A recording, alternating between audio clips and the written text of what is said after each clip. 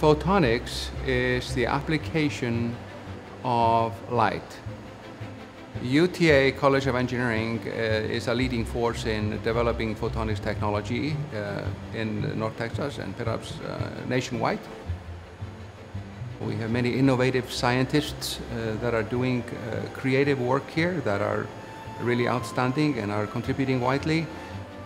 My name is Hanli Liu, and I'm a professor of bioengineering. My research area is to use light to study the brain and to detect cancer. That is guiding surgeons right now to do a more accurate surgery to cut out the cancer lesions. That's one area. The other one is really to understand the brain by doing non-invasive brain imaging using light. And that can really help in the future about diagnosis and treatment of neurological diseases. I'm Bao Hongyuan. I'm an associate professor of bioengineering. My research is focused on developing a novel imaging technology. So we focus in sound, using sound to control light. So by doing this, we can achieve a high resolution in centimeter deep tissue. So that's what we call the ultrasound switchable fluorescence. So we can reach 100 micron resolution in centimeter deep tissue. That's haven't achieved before. We can use this technology for imaging cancer angiogenesis. And also we can use this technology to monitor cancer metastasis. My research focuses on optofluidic biosensing and chemical sensing. We're trying to develop the biocompatible and bioconfigurable optofluidic biosensors, optofluidic lasers, based sensing technologies.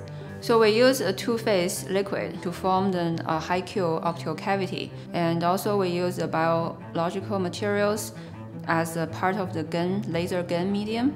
So we can do the sensing in a very unique way. So we can dramatically improve the sensing sensitivity and selectivity and the throughput. We can use this type of technology to eventually to detect the cancer biomarkers in the patient's blood. And then the laser is a nonlinear process, so which can pick up the signal or report the biomarkers very sensitively and highly specific. So we can catch the disease much earlier than the current technology can offer.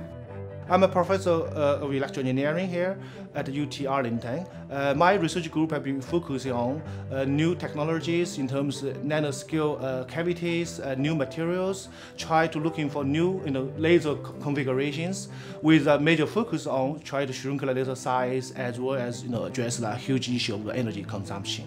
Primary application we're looking at is really for on-chip integration, where photonics can be integrated with electronics on the silicon chip, so that you can address this performance as well as size and energy efficiency issues for applications for data centers, eventually also high performance computing, with a long-term vision towards personal computer as well.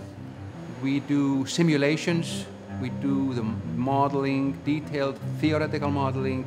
We design our devices and systems, but eventually, if we want to really stand out, we have to fabricate. We have to fabricate and we have to test.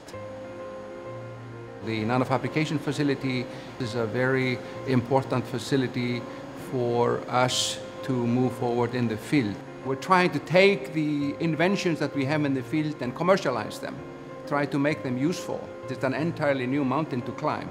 There's a wide spectrum of possibilities in this field, and the university and the College of Engineering in particular are well positioned to continue important research in photonics and come up with new applications and developments.